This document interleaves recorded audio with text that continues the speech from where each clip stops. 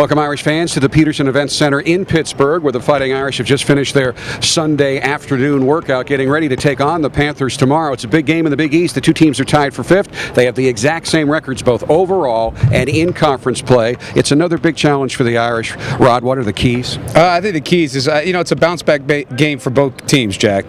They had a tough one at Marquette. Obviously, we had a tough one at Providence. And I think it's just the team that's really ready to compete on Monday. It's a quick turnaround. Obviously, we both had to travel, and hopefully, we'll be ready to guard them. Especially, they've been very efficient both on the offensive and defensive end. So we got to be really great with our communication on both ends and being ready to guard and challenge shots. It's the third game in 6 days. I know you guys are working both to stay loose and it'll help the guys get their legs back. No question. We had a nice shoot around here today and a little practice. Just to iron a few things out, and hopefully we'll be ready to compete tomorrow at 7 o'clock. Rod Balanis has been working hard in the scouting report for this game. If you can't watch it on ESPN, it's on Big Monday. You can listen to it right here for free on UND.com. With Coach Balanis, I'm Jack Nolan, UND.com.